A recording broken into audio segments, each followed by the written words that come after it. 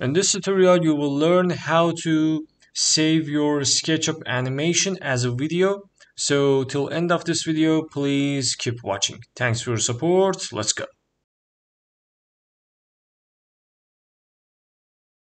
Hello guys, what's up and welcome to the new tutorial from the SketchUpArchStudio.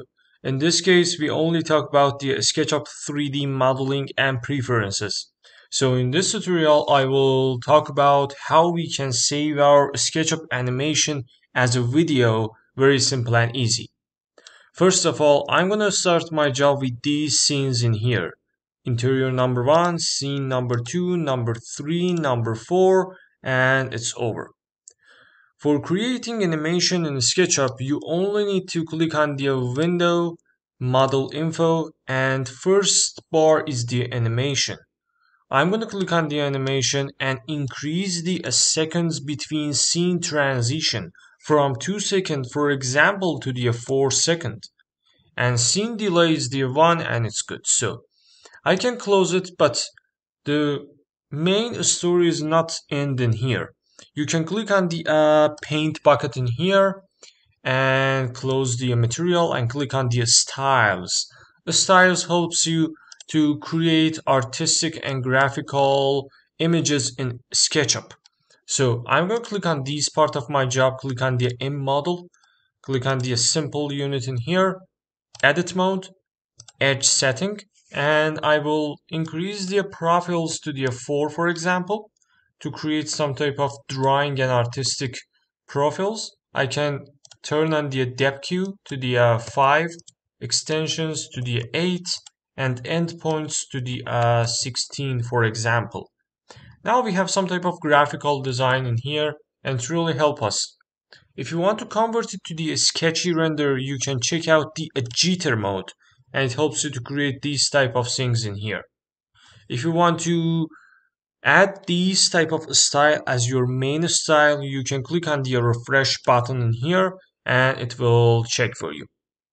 I can click on the face setting and change the face conclusion. As you can see, we can convert it to the wireframe or some other things like the simple style or X-ray style or X-ray with the transparency.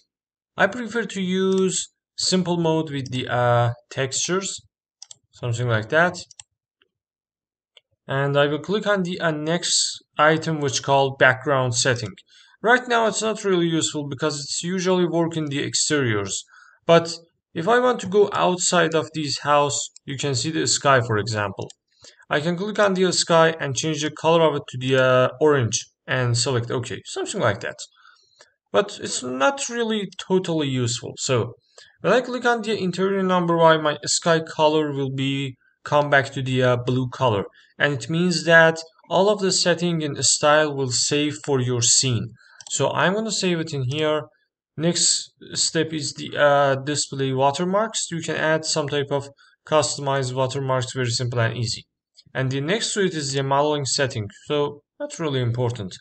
I will come back to the setting mode and I want to create my animation, but I don't know how. So I will switch to the scene number 2 in here. It takes 4 seconds, like that. And now I can click on the, for example, default styles in here and select my simple style number 1 and right click and update my scene to apply these style on the scene number 2. So when I click on the interior number 1, this is my first style, and when I click on the scene number 2, it will slowly convert to the simplest style. Everything is done for me. Now time for the creating animation. So I'm going to close it in here and I will start my animating. So interior number 1 selected for me. I'm gonna click on the window, model info, and reduce the scene transition to the 3 and the scene delay is the 0.5 or 1 second.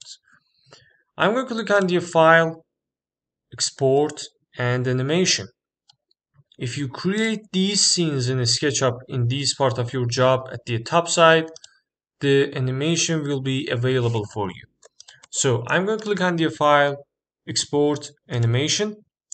And for example, I want to save it on my desktop with the MP4 file type in here.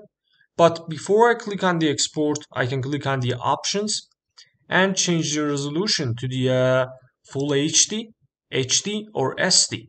But right now we work with the custom. So I will click on the custom and change the aspect ratio to the custom mode. Right now I can adjust my resolutions much easier. So for the width I will type 1080. I want to create some type of 101 aspect ratio. And if you want to know what is your aspect ratio, you can click on the preview frame size and it will show you something like that.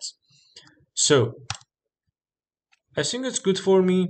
If you want to create portrait animation, you can increase the height number, for example, 1600 pixels, and FPS is the 30.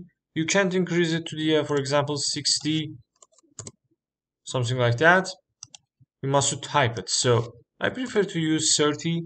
You can check the loop at the starting scene in here. It means that at the final scene, it will come back to the first scene, but we don't need it.